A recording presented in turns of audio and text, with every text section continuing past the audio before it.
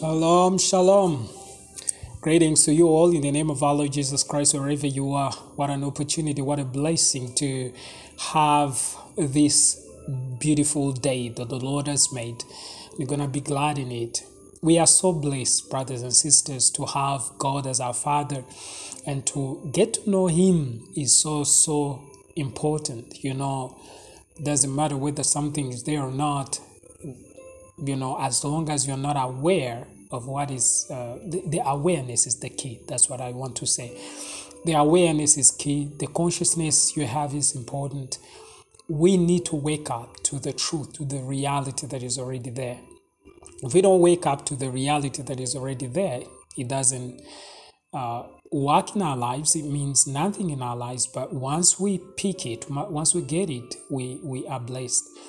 So thank you, Lord, for this opportunity. Thank you, Lord, for this wonderful message you have given us. I pray for you in the name of Jesus that everything will work together for your good. Everything,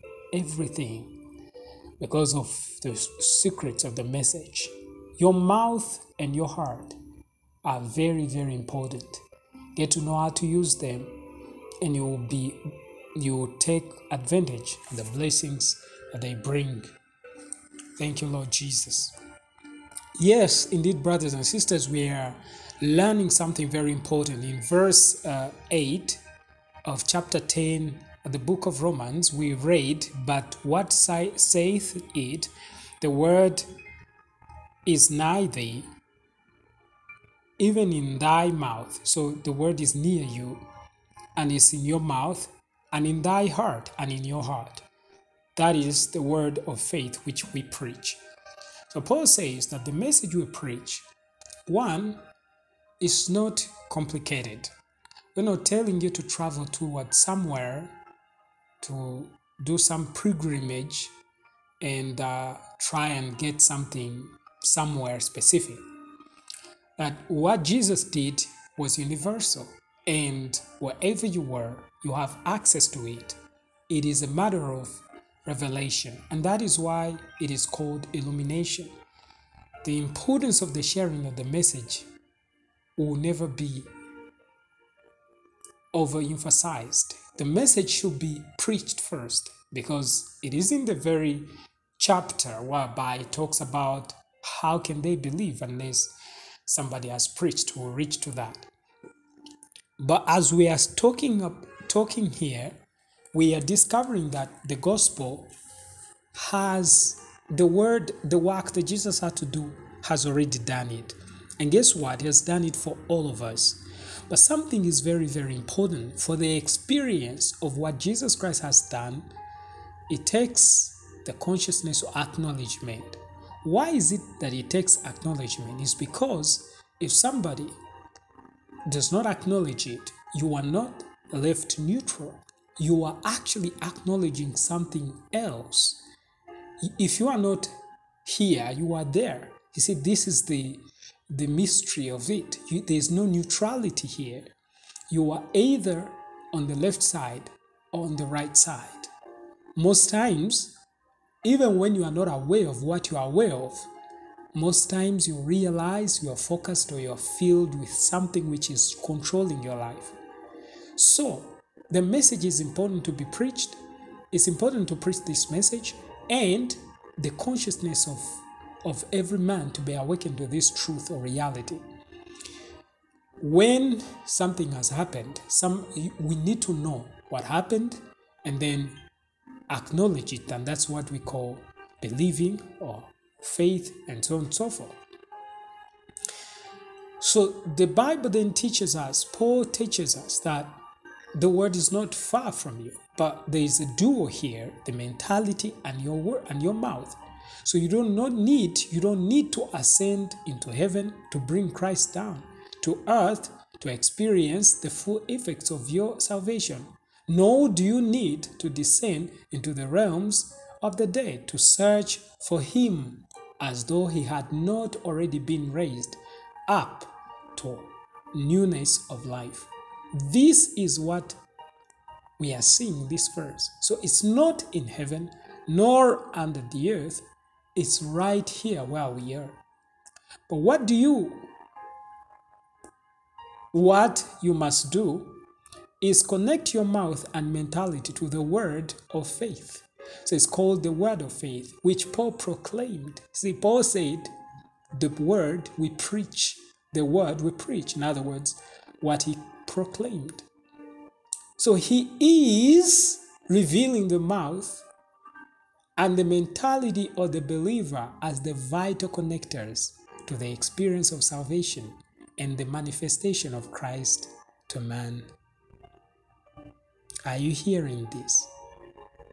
It's important to know that the mouth and the mentality goes hand in hand, and these are vital connectors to the experience of salvation and the manifestation of Christ to man.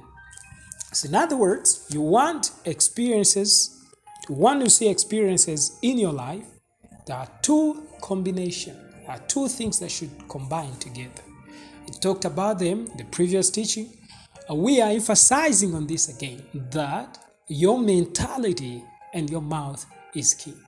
See, most times we blame God, we blame men, we blame circumstances, we blame what happened, we blame things. We don't know up to now the power of our mentality and also combine with our mouth. Remember, the mentality controls your personality and your mouth controls what you see on the outside.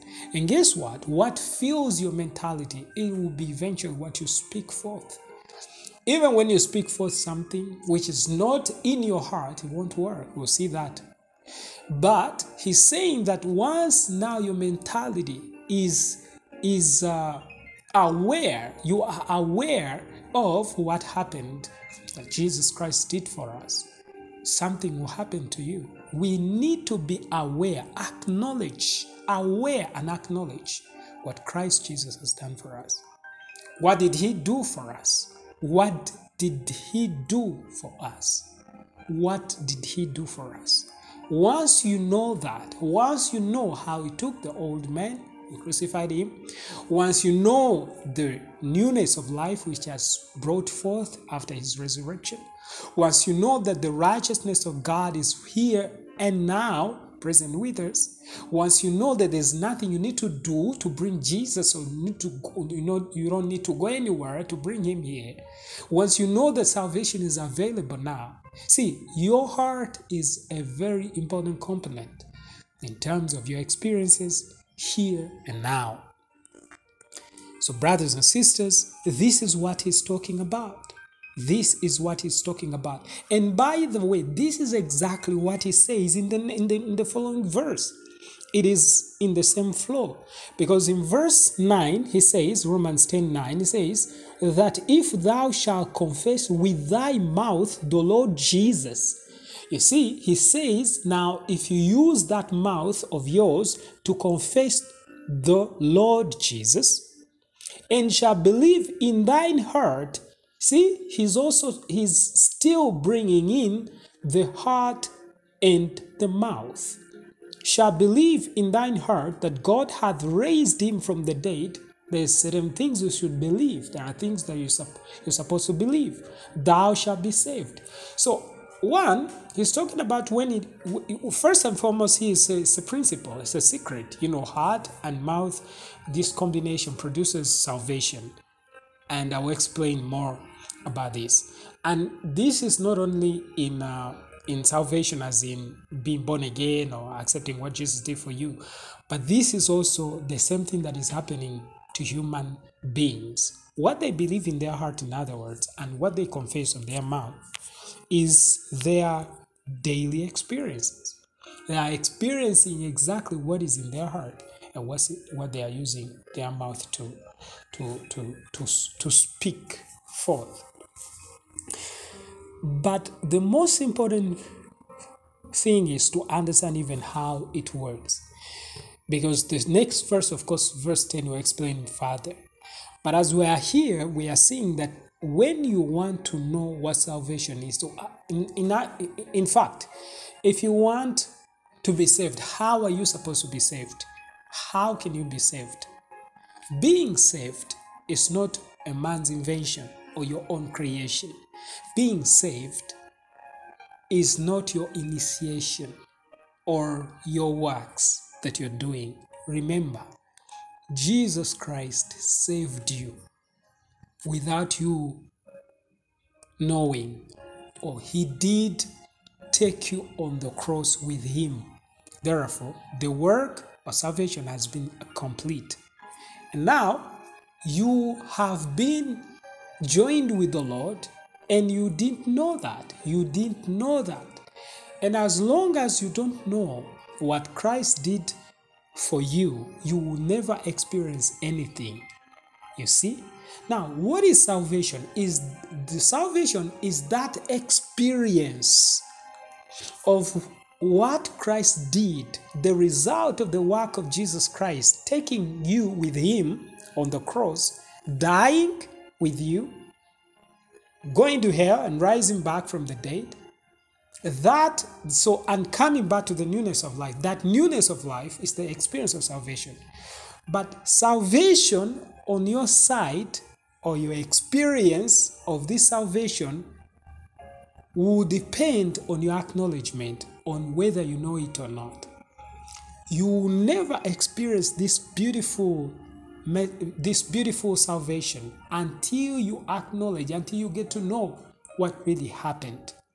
This is exactly what happens even in other spheres of life.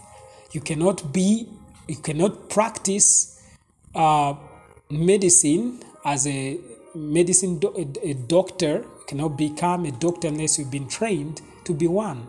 You cannot be a teacher unless you have been taught to be one. In other words, whatever you practice today, you have some information, you have knowledge in that particular area, and therefore you can deliver. So the same applies to this. You have to have this knowledge, this information, this understanding. Once you have that knowledge and it gets into your heart, something will happen to you. You will be able to experience something when you get to know it. You see? So salvation here is not what we're trying to do. It's not what we are trying to initiate. It is what happened on the cross. It's what happened in resurrection. It's what happened in the incarnation. The whole person and the work of Jesus Christ that is explained to us, that we get to know. And once that is known, we experience the results, the benefits, the implication of that very person and the work of Jesus Christ. So acknowledging him, acknowledging the person and the work of Jesus Christ is key for your experience of salvation. So there is nobody that is saved unless he's acknowledged. And I'm talking about experiencing salvation. Experiencing salvation. When you talk about being saved, all of us have been saved, but not all of us are experiencing salvation. What do I mean all of us have been saved? All of us, Christ died for all of us, Christ came to save all of us. But is everybody experiencing this? No. That is why the acknowledgement, the knowing, the knowledge, the heart should know something about what happened. And then your mouth will agree with it. The idea here is not even necessarily the mouth, it's the idea of agree with God, to accept what God has already done, to say yes to what has already done. And that is the experience of salvation. So salvation is not complicated. You get to know what happened, and that itself has power. And once your heart gets it and you agree with it, you experience what it produces. Shalom, shalom.